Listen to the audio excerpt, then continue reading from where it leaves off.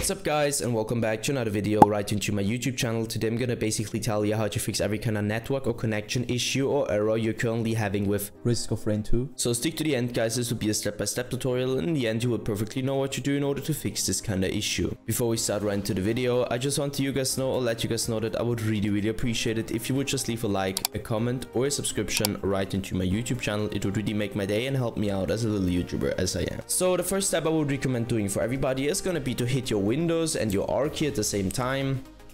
This tab will pop up. I want you to type in what I already typed in, so CMD. You're gonna hit enter or OK.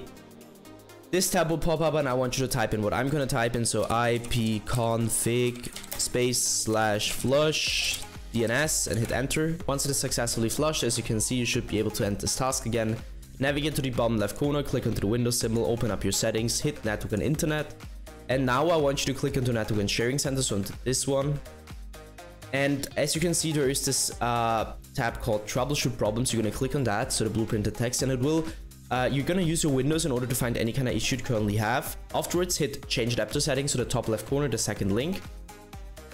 You're going to stick to the spot where it either says Internet or Ethernet. It just depends on which one you're currently using.